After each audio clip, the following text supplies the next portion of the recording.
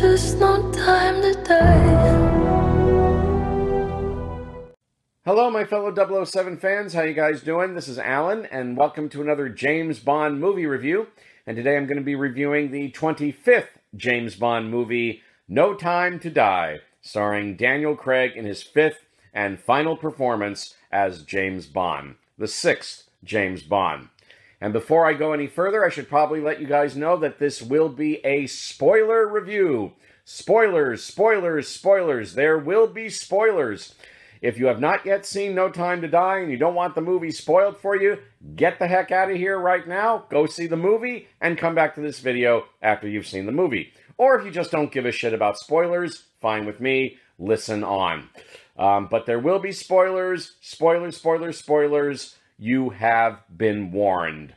Okay, and the plot of No Time to Die, according to the internet, is as follows.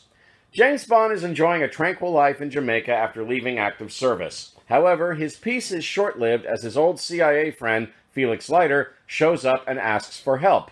The mission to rescue a kidnapped scientist turns out to be far more treacherous than expected, leading Bond on the trail of a mysterious villain who's armed with a dangerous new technology. And that is basically your plot of No Time to Die. So, No Time to Die, the fifth and final movie for Daniel Craig as James Bond. This movie had been delayed and delayed and delayed. In fact, it wound up being delayed for a year and a half due to the coronavirus pandemic. It was supposed to have been released in April of 2020. Instead, it was delayed until October of 2021. It was a long, long wait for James Bond fans, but here it is at last, No Time to Die. Was it worth the wait? Folks, I want to tell you that I loved this movie. I wanted so bad to tell you how much I loved it, that Daniel Craig's final film as James Bond was fantastic.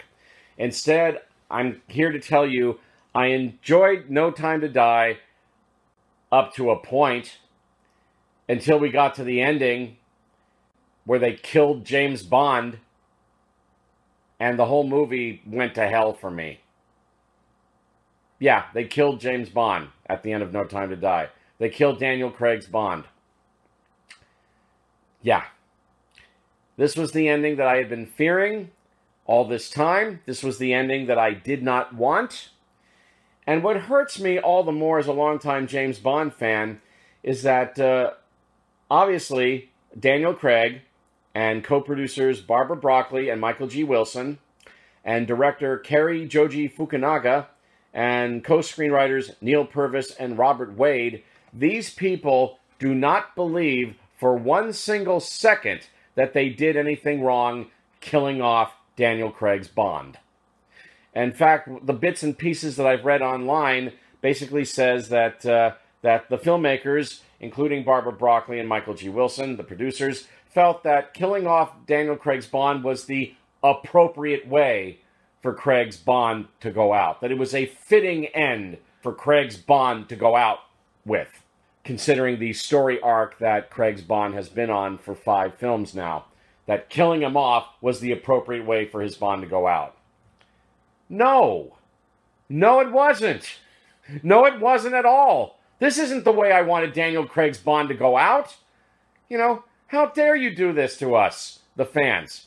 You know, how dare you think that killing off James Bond is the appropriate way for Daniel Craig's Bond to go out? How dare you?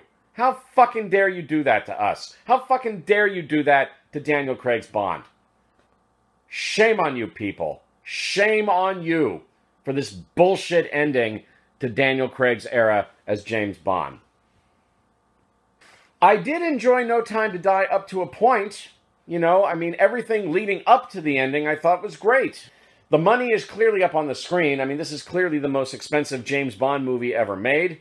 Everybody's performances, I think, is great. James Bond, great as always. Tough, strong, and yet he's a bit domesticated this time out as James Bond, but it's a terrific performance from Daniel Craig in his final performance as James Bond. Going down the list of the other people in the cast, Rami Malek as Safin. Maybe not the greatest villain, but he's definitely slimy, so I liked him. Léa Seydoux, the wonderful Léa Seydoux, is back as Madeline, the woman James Bond loves. Great to have her back in this movie. Lashana Lynch as Nomi, the new 00 agent who takes over the 007 number from Bond, considering that Bond has retired from MI6, so she is now assigned the 007 number. I liked her. She was good. Ben Whishaw is back as Q. He's great. Naomi Harris back again as Moneypenny. Nice to see her. Jeffrey Wright returns as Felix Leiter. It's nice to see him again. Unfortunately, No Time to Die kills off Felix Leiter as well. Yeah, Felix Leiter gets killed off in this movie. God damn it. But Jeffrey Wright, when he's on screen, he's good as Felix Leiter. But yeah, we didn't have to kill off Felix. God damn it. Christoph Waltz returns as Blofeld for one scene. He's in prison. Nice to see him. Ray Fiennes, good old Ray Fiennes, is back as M, Bond's superior. You can't go wrong with Ray Fiennes. He's great in anything he does. Ana de Armas is wonderful as Paloma, a CIA agent who assists Bond in Cuba. She's gorgeous, bubbly, and she kicks ass.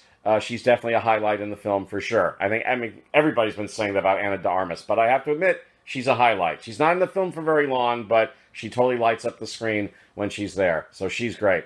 And I will also make mention of Rory Kinnear returning as Bill Tanner, M's chief of staff. Nice to see him. So all the actors in the film are great. Cary Fukunaga's direction, for the most part, is very strong. Lots of great action scenes in the film. The car chase at the beginning of the film where Bond and Madeline are being assaulted, I guess, in the city of Matara. Is that how you pronounce it?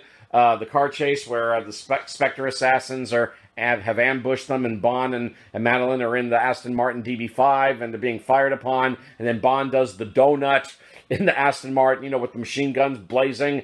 That was cool. Bond, also gets to ride a motorcycle up stone steps and fly really high on the motorcycle. The scene in Cuba with Bond and Paloma, great fun. The car chase in the forest, excellent.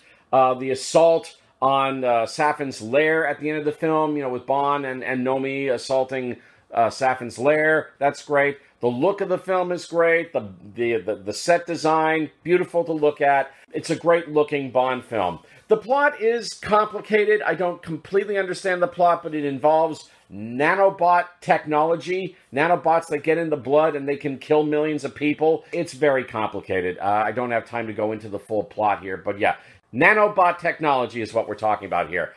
Plays a role. It's an interesting plot, but it is complicated to describe, I have to admit. But, yeah, I was enjoying the movie for most of the way, folks, and then the goddamn fucking ending where Bond basically sacrifices himself. To make a long story short, he sacrifices himself in order to save Madeline and his and Madeline's daughter. That's right, James Bond. It turns out Bond is a daddy. He and Madeline had a daughter. And yeah, Bond sacrifices himself at the end to save Madeline and their daughter. And you can say that was a very noble end for Bond, but god damn it, Bond didn't have to die. And it's all the more frustrating and infuriating for me because the movie is called No Time to Die. So I feel like the filmmakers lied to us. Calling the film No Time to Die, it's like telling the audience, oh, Bond's not going to die. Bond has no time to die. Bond never has time to die. Bond's not going to die. And then he dies. Fuck you, filmmakers of No Time to Die. Fuck you for that. I'm sorry. No Mr. Nice Guy from me about this. I'm angry about this. I really am. And like I said, the filmmakers, the producers, the director, the screenwriters, and I guess Daniel Craig himself, even though I have the utmost respect for Daniel Craig, but these people don't believe for a single second that they did anything wrong killing off Craig's Bond. Yet killing off Craig's Bond was the appropriate way for his Bond to go out. But not to me. Not to me. James Bond wasn't supposed to die in any of his movies. Yeah, James Bond is supposed to die as an old man on his deathbed off screen. That's how James Bond, in my opinion, is supposed to die. Not like this. And, okay, so James Bond will return. After the end credits scroll at the end of the movie, they flash on the screen, James Bond will return. So what does this mean? Does this mean that they're going to have to press the reset button on the James Bond film franchise yet again and reboot the James Bond franchise yet again with the seventh James Bond, whoever that winds up being? And when they get to the end of the seventh James Bond's era, several years from now, what are they going to do? Are they going to kill him off too and then press the reset button for the 8th James Bond? And is this going to be the norm from now on?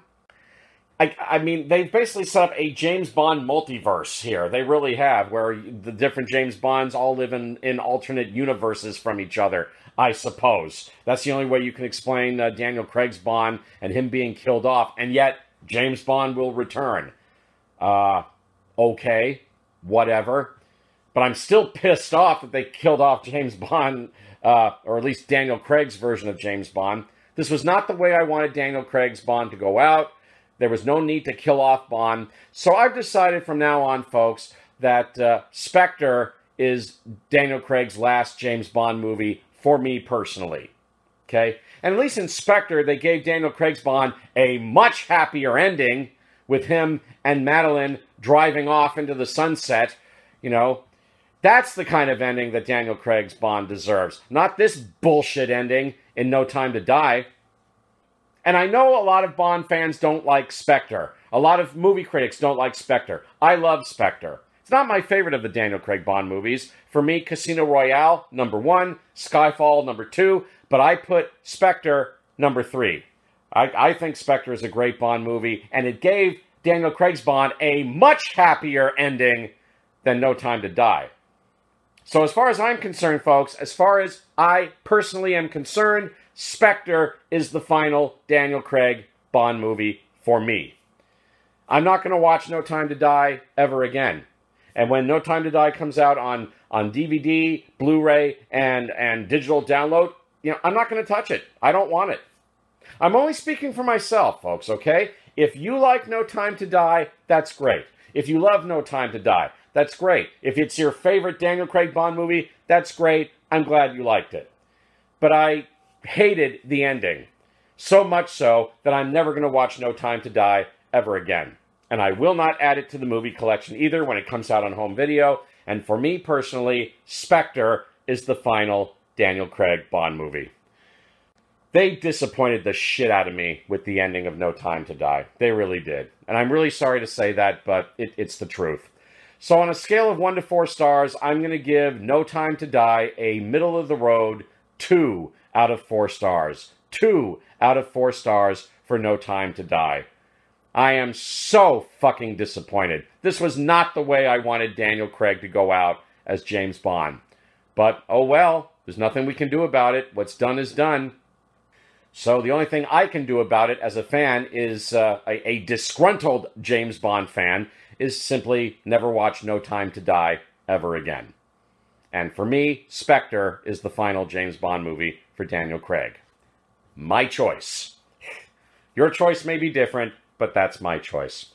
Other than that, though, congratulations to Daniel Craig for a job well done. I just wish they had given you a better send-off. Oh, well. There's always Spectre. So that's my review of No Time to Die. This is Alan. Thank you so much for listening. See you next time.